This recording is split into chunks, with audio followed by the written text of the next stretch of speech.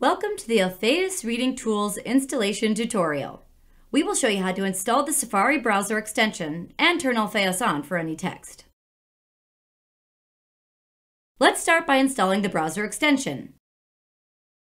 On the https://alpheios.net website, click on Install Now. You will be redirected to the Mac App Store. Click the Download button. The Alpheios Reading Tools application will be added to the Launchpad. Launch the application. Click the button to open the Safari Preferences window. This will launch the Safari browser with the Preferences window open to the Extensions tab. Check Alpheios Reading Tools to enable the extension. Alpheios is now ready to use. Let's test our new Alpheios Reading Tools. Go to any page you want to read.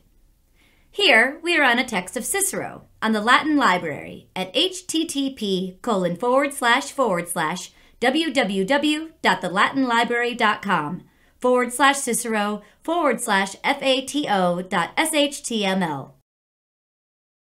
First, we need to turn Alpheios on. Click the Alpheios icon in the browser toolbar. The icon will have an On badge when active.